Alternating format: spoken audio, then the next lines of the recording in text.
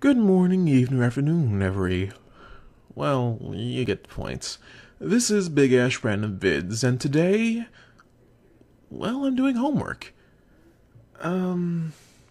Apparently, I have, due into about 2 days, I have a little composition I need to write on how to say nothing in 500 words. Now, this is an extra recording here, so I'm gonna skip all the details and get right to it. Or not. Nah. Let me at least explain my points. Now, I don't know about you, but regardless of my channel, I'm not one that really likes to read all the time. I mean, it's fine. It gets the information. I'll read the sign when I'm at the store, but long books when I have other things I like to do better, it's not really my strong suit. So, I like to look for audio readings, which really helps. And excellent for multitasking, but when you're reading, no. It's just that one task you can't do over shit. Unless you're really that productive, but most people aren't. Either way, I looked on YouTube, I looked on Google, I looked everywhere. There were variations of the of a book. There were other things of a book, but there was no audio files. None at all. I was surprised, I was appalled, and I was dumbfounded. But then I remembered. I turn to my right, and I see the expensive-ass mic that I paid for this very reason, and I thought to myself, hey, why don't I do it? So, might as well. So without further ado, this is How to Say Nothing in 500 Words by Paul Roberts. Paul Roberts, 1917 to 67, was a scholar of linguistics and a respected teacher whose textbooks helped scores of high school and college students become better writers. Roberts' work included English syntax and patterns of English, the following selection from his best-known book, Understanding English.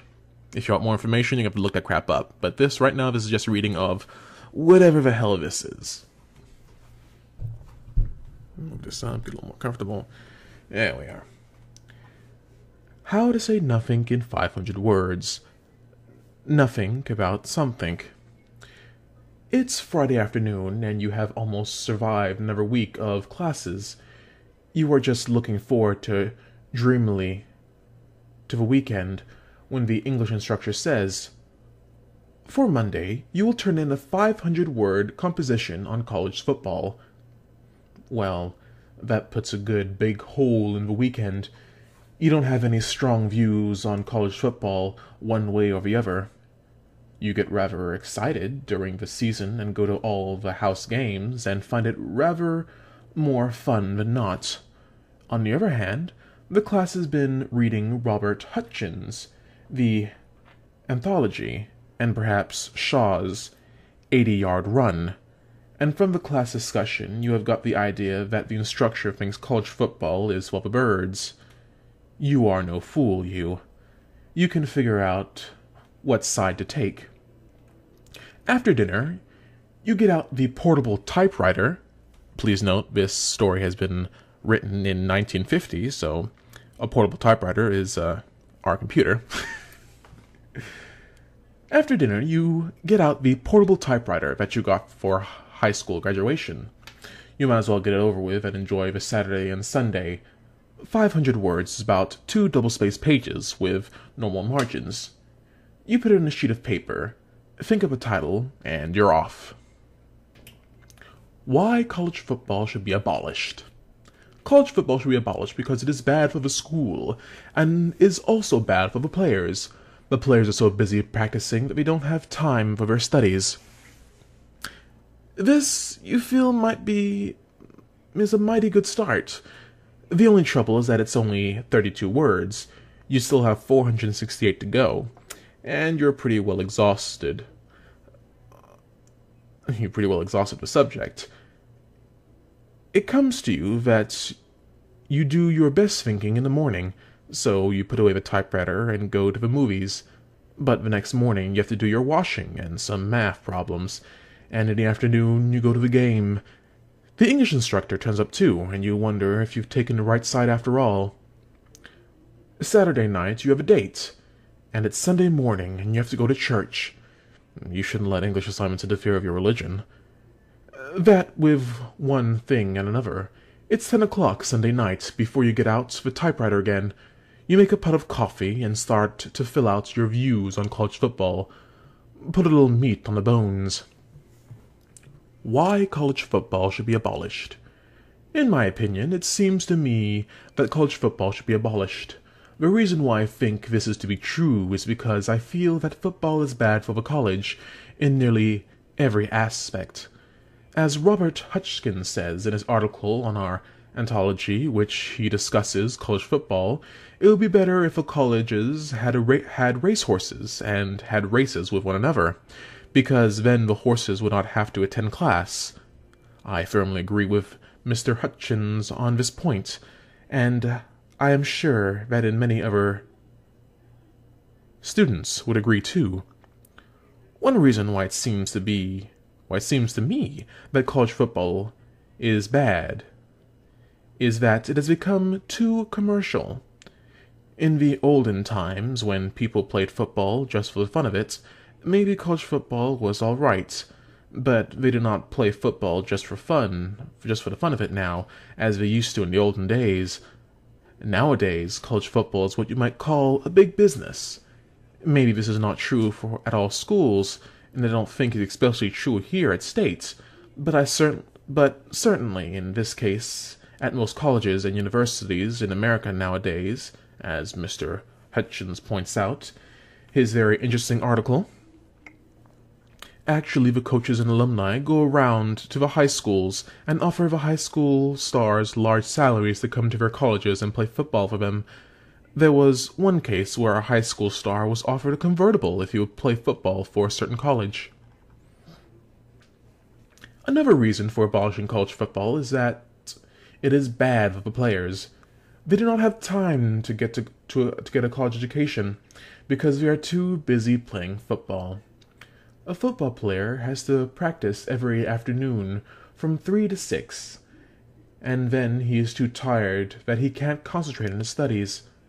He just feels like dropping off to sleep after dinner, and then the next day he goes to his classes without having studied, and maybe he fails the test. Good ripe stuff so far, but you have 151 words from home. One more push. Also, I think college football is bad for the colleges and the alumni. Oh no, and the universities. Page break. Because not very many students get to practice in it. Out of a college of 10,000 students, only 75 or 100 play football, if that many. Football is what you might call a spectator sport. That means that most people go to watch it, but do not play it themselves. 415. Well, you still have a conclusion, and when you retype it, you can make margins a little wider. These are the reasons why I agree with Mr. Hutchins that college football should be abolished in American colleges and universities. On Monday, you turn it in, moderately hopeful, and on Friday it comes back marked weak in content and sporting a big D. This essay is exaggerated a little, not much. The English instructor will recognize it as reasonably typical of what an assignment on college football will bring in. He knows that nearly half the class will contrive in 500 words to say that college football is too commercial and bad for the players. Most of the other half will inform him that college football builds character and prepares one for life that brings prestige to the school. As he reads paper after paper, saying all the same things in almost the same words, all bloodless, 500 words dripping out of nothing, he wonders how he allowed himself to get trapped into teaching English when he might have had been happy and interesting life as an electrician or a continent man. Well, you may ask what you can do about it. The subject is one on which you have few convictions and little information. Can you be expected to make a dull subject interesting? As a matter of fact, that's precisely what you're expected to do. This is the writer's essential task. All subjects, except sex, are dull until somebody makes them interesting. The writer's job is to find the argument, the approach, the angle, the wording that will make the reader with them, that will take the reader with them. This is seldom easy, and is particularly hard in subjects that have been much discussed. College football, fraternities, popular music is chivalry dead, and the like.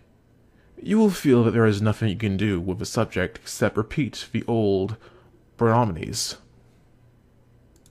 But there are some things you can do which will make your papers, if not throbbingly alive, at least less insufferably tedious than they might otherwise be. Avoid the obvious content. Say the assignment is college football. Say that you've decided to be against it. Begin by putting down the arguments that come to your mind. Is it too commercial? It takes the students' minds off their studies. Is it hard on the players? It makes the university a kind of circus instead of an intellectual center. For most schools, it is financially ruinous. Can you think of any more arguments just offhand? All right. Now, then you write your paper. Make sure that you don't use any of the material on the list. If these are the points that leap to your mind, they'll leap to everyone else's too, and whether you get a C or a D may depend on whether the instructor reads your paper early, when he is fresh and torrent of late. When the sentence, "In my opinion, college football has become too commercial," inexorably repeated, has brought him to the brink of lunacy. Be against college football for some reason or reasons of your own. If they are keen and perceptive ones, that's splendid. But if they are trivial or foolish or indefeasible, you are still ahead so long as they are not everybody else's reason too. Be against it because the colleges don't spend enough money on it to make it worthwhile, because it is bad for the characters of the spectators, because the players are forced to attend classes, because the football stars hog all the beautiful women, because it competes with baseball, and therefore an un-American and possibly communist-inspired. There are lots of more or less unused reasons for being against college football. Sometimes it is a good idea to sum it up and dispose of the tire and conventional points before going on to your own. This has the advantage of indicating to the reader that you are going to be neither tire nor conventional. Something like this. We are often told that college football should be abolished because it has become too commercial or because it is bad for the players. These arguments are no doubt very cogent, but they don't really go to the heart of the matter. Then you go to the heart of the matter. Take the less usual side. One rather simple way of getting interest into your paper is to take the side of the argument that most of the citizens will want to avoid. If the assignment is an essay on dogs, you can, if you choose, explain that dogs are faithful and lovable companions, intelligent, useful, as guardians of a house and protectors of children, indispensable in police work. In short, when all is said and done, man's best friend. Or you can suggest that those big brown eyes conceal, more often than not, a vacuity of mind and inconsistency of purpose, that the dogs you have known most intimately have been mangy, ill-tempered brutes, incapable of instruction, that only your nobility of mind and fear of arrest prevent you from kicking the flea-ridden animals when you pass them on the streets. Naturally, professional convictions will sometimes dictate your approach. If the assignment subject is Is Methodism rewarding or is it individual? And you are a pious Methodist, you really have no choice. But few assignments, subject, if any, will fall in this category. Most of them will lie in broad areas of discussion, with much to be said on both sides. They are intellectual exercises, and it is legitimate to argue how one way and now another, as debates do in similar circumstances. Always take the side that looks to you hardest, least defensible. It will almost always turn out to be easier to write interestingly on that side. This general advice applies to when you have a choice of subjects if you are to choose among the value of fraternities, and my favorite high school teacher, and what I think about Beatles. By all means, plump for the Beatles. By the time the instructor gets to your paper, he'll be up to his ears in tedious tales about the French teacher at the Bloomsbury High and assertions about how fraternities build character and prepare one for life. Your views on Beatles, whatever they are bound to be a refreshing change. Don't worry too much about figuring out what the instructor thinks about the subject so that you can cuddle up with him. Chances are his views are no stronger than yours. If he does have convictions and you oppose them, this problem is to keep from grading you higher than you deserve in order to show that he is not biased. This doesn't mean that you should always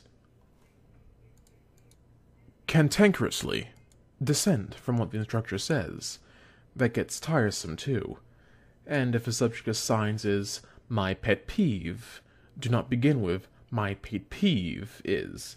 The instructor who assigns the papers on my pet peeve. This is still funny during the War of 1812, but has sort of lost its edge since then. It is, in general, good manners to avoid personalities. Spin out of abstraction.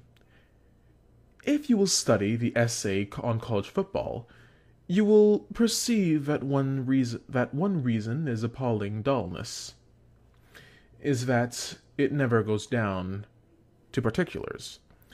It is just a series of not very glittering generalities. Football is bad for the colleges. It has become too commercial. Football is a big business. It is bad for the players, and so on. Such round phrases, tutting against the reader's brain, are unlikely to convince them, though they may well render them unconscious. If you want the reader to believe that college football is bad for the player, you have to do more than say so. You have to display the evil. Take your roommate, Alfred Schmirkins. Oh, whatever the heck his name is. The second string center. Picture poor old Alfie coming home from football practice every evening, bruised and aching, agonizingly tired, scarcely able to shovel even the mashed potatoes into his mouth. Let us see him staggering up to the room, getting out of his econ textbook, peering desperately at it with his good eye, falling asleep and failing the test in the morning. Let us share his unbearable tension as Saturday draws near. Will he fail? Be demoted? Lose his monthly allowance? Be forced to return to the coal mines? And if he succeeds, what will be his reward? Perhaps a slight ripple of applause when the third steering center replaces him. A moment of elation in the locker room if the team wins. Of despair if he loses. What will he look back on when he graduates from college? Toil and torn ligaments? And what will be his future? He's not good enough for pro football, and he's too obscure and weak in Eon to succeed in stocks and bonds. College football is tearing the heart from Alfie Schmirkins, and when it finishes with him, will callously toss aside the shattered hulk. This is no doubt a weak enough argument for the abolition of college football, but it is a slight better than saying there are 3 or 4 variants that college football, in your opinion, is bad for players. Look at the work of any professional writer and notice how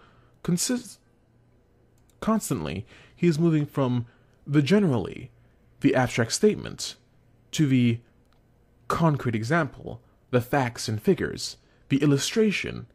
If he is writing on juvenile delinquency, he does not just tell you that juveniles are, it seems to him, delinquent, and that, in his opinion, something should be done about it. He shows you juveniles being delinquent, tearing up movie theaters in Buffalo, stabbing high school principals in Dallas, smoking marijuana in Porto Allo, and more than likely he is moving towards some specific remedy, not just a general writing of the hands. It is no doubt possible to be too concrete, too illustrative, or anecdotal, but few inexperienced writers are this way. For most of his students, no, I'm serious, few inexperienced writer has just written ERR. Okay. For the most soundest advice is to be seeking always for the picture, to be always turning general remarks, to seeable examples. Don't say sororities teach girls the social graces. Say sorority life teaches a girl how to carry on a conventional while pouring tea, without sloshing the tea into the saucer. Don't say, I like certain kinds of popular music very much. Say, whenever I hear Gerber Splitknittel, or whatever the hell his odd name is, play Mississippi Man on the trombone, my socks creep up my ankles. Get rid of obvious padding. The student toiling away at his weekly English theme is too often tormented by a figure, 500 words. How, he asks himself, is he to achieve this staggering total? Obviously by never using one word when he can somehow work in 10. He is therefore seldom content with his plain statement like fast driving is dangerous. This has only 4 words in it. He takes thought, and the sentence becomes, in my opinion, fast driving is dangerous. Better, but he can still do better still. In my opinion, fast driving would seem to be rather dangerous. If he's really adept, it may come out. In my humble opinion, though I do not claim to be an expert on this completable subject, fast driving in most circumstances would seem to be rather dangerous in many respects, or at least so would seem to me. Thus, 4 words have been turned into 40, and not an iota of content has been added. Now this way, to go about reaching 500 words, if you are content with a D grade, it is as good as any. But if you aim higher, you must work differently. Instead of stuffing your sentences with straw, you must steadily get rid of the padding. To make your sentences lean and tough, if you are really working at it, your first draft will generally exceed the required total, and then you will work it down. Thus, it is thought that in some quarantines and that facilities do not contribute as much as might expected to campus life. Some people think that fraternities contribute little to campus life. The average doctor who participates in small towns or the community must toil night and day to heal the sick. Most country doctors work long hours. When I was a little girl, I suffered from shyness and embarrassment in the presence of others. I was a shy little girl. It is absolutely necessary for the person employed as a marine fireman to give the matter of steam pressure his undivided attention at all times. The fireman has to keep his eye on a steam gauge. You may ask how you can arrive at 500 words at this rate. Simply, you dig up more real content. Instead of taking a couple of obvious points off the surface of a topic and then circling warily around them for 6 paragraphs, you work in and explore, figure out the details. You illustrate. You say that fast driving is dangerous, and then you prove it. How long does it take to stop a car at 40 and 80? How far can you see at night? What happens when a tire blows? What happens in a head-on collision at 50 miles per hour? Pretty soon your paper will be full of broken glass and blood and headless torsos. By reaching 500 words will not really be a problem. Pretty straightforward. Call a fool a fool. Some of the padding in freshman themes is to be blamed, not on anxiety about the word minimum, but on excessive timidity. The student writers, in my opinion, the principal of my high school acted in ways that I believe very unbiased person would have to call foolish. This isn't exactly what he means. What he means is, my high school principal was a fool. If he was a fool, call him a fool. Hedging. The thing about with, in my opinions, and it seems to me's, and as I sees it's, and at least from my points of views, gains you nothing. Delete these phrases whenever they creep into your paper. The student's tendency to hedge stems from a modesty that in other circumstances would be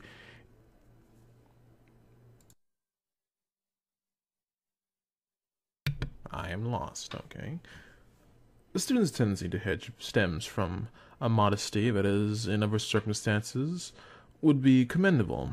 He realizes, young and inexperienced, and he half suspects that he is dopey and fuzzy-minded beyond the average. Probably only too true, but it doesn't help to announce your incompetence 6 times in every paragraph. Decide that you want what you want to say and say it as vigorously as possible without apology in plain words. Linguistic difference can take various forms. One is what we call this word is smudged out. Impedimism? This is the tendency to call a spade a certain garden implement, or woman's underwear unmentionables. It is stronger in some eras than others, and in some people than others, but it always operates more or less in a subject that we are touchy or taboo. Death, sex, madness, and so on. Thus we shrink from saying, he died last night, but stay and said, passed away, left us, joined his maker, went to his reward, or we tuck off the tension with lighter cliché, kicked the bucket, crashed his chips, handed in his diner pail. We have found all sorts of ways to avoid saying mad. Mentally ill, touched, not quite right upstairs, feeble-minded, innocent, simple, off his trolley, not in his right mind. Even such a now plain word as insane began as an euphemism with a meaning not healthy. Modern scene, particularly psychology, contributes to the many pilosyllables in which we can warp into our thoughts and blunt their force. To many writers, there is no such thing as a bad schoolboy. Schoolboys are maladjusted, or unoriented, or misunderstood, or in need of guidance, or lacking in continued success toward satisfactory interrogation of the personality and social unit. But they are never bad. Psychology no doubt makes us better men or women, more sympathetic and tolerant, but it doesn't make writing any easier. Had Shakespeare had been confronted with psychology, to be or not to be, might have come out to continue as a social unit or not to do so. That is the personality problem. Whenever 'tis a better sign of integration with the consciousness level to display psychic tolerance towards maladjustments and representations induced by one's lack of orientation in one's environment, but Hamlet would have never had finished the soliloquy. Writing in the modern world, you cannot altogether avoid modern junction, nor, in an effort to get away from the euphemism, should you salt your paper with four-letter words.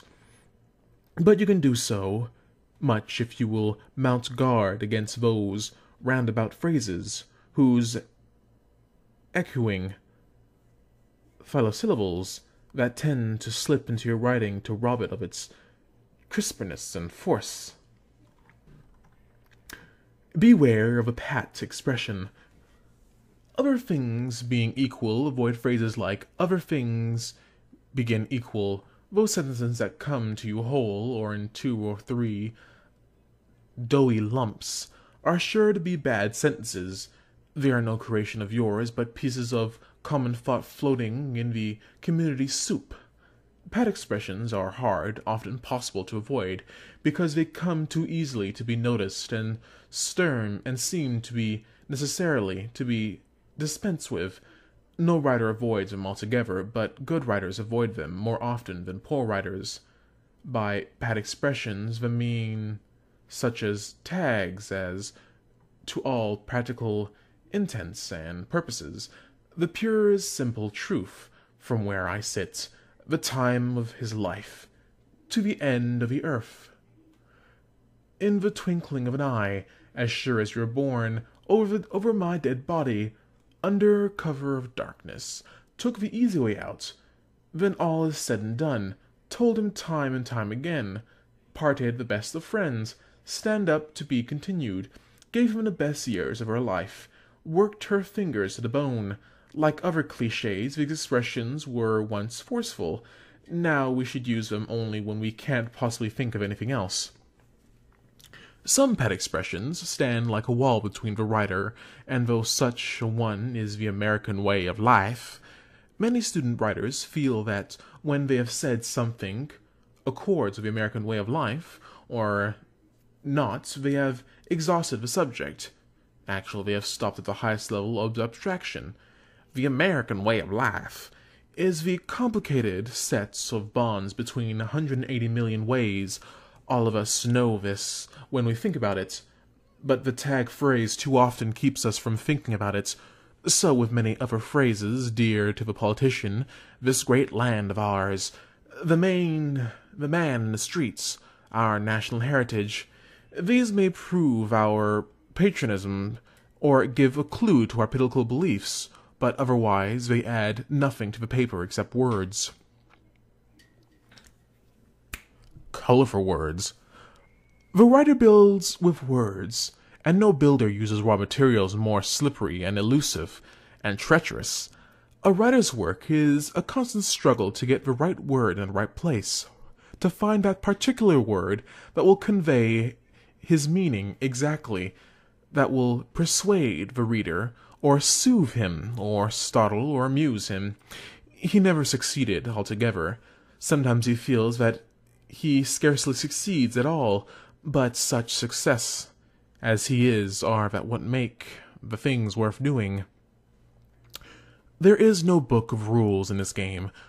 One progress, though everlasting experiment on the basis of ever-wandering experience, there are few useful generalizations that one can make about words as words, but there are perhaps a few.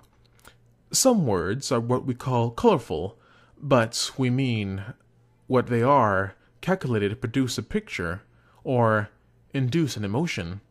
They are dressy instead of plain, specific instead of general, loud instead of soft. Thus, in place of her last beat, we may write, her heart pounded, throbbed, fluttered, danced. Instead of, he sat in his chair, we may say, he lounged, sprawled, coiled.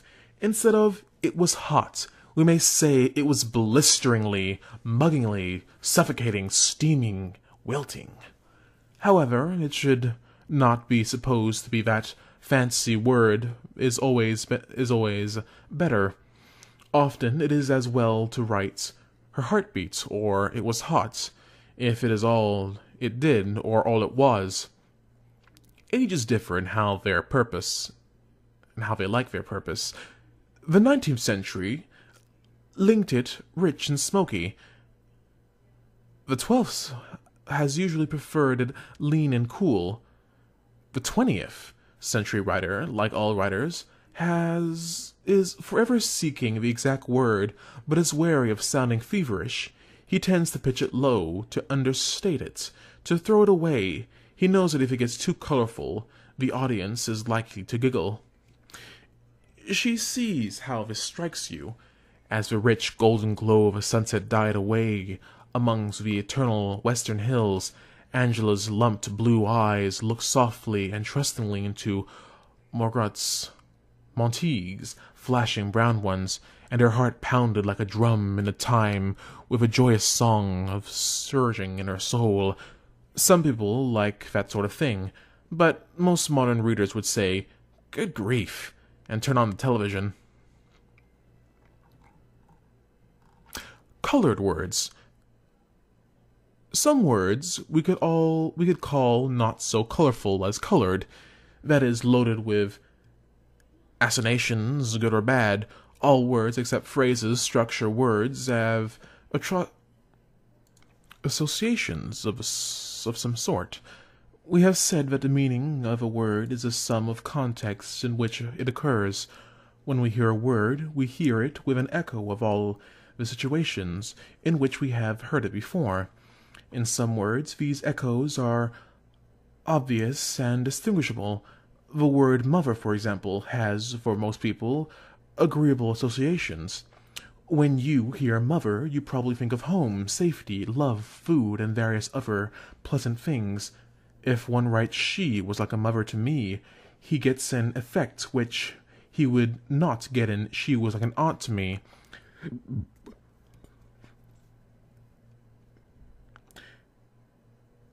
The adversaire makes use of the association of mother by working it in when he talks about his product.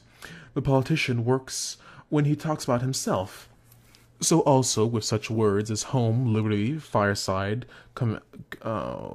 contingent, patriot, tenderness, sacrifice, childlike, manly, buff, limpid. All of these words are loaded with favorable association that would be rather hard to indicate in a straightforward definition. There is more of a literal difference between "they sat around the fireside" and "they sat around the stove."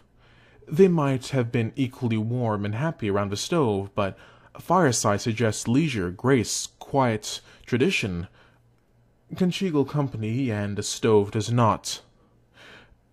Controversy. Some words have bad associations. Mother suggests pleasant things, but mother-in-law does not.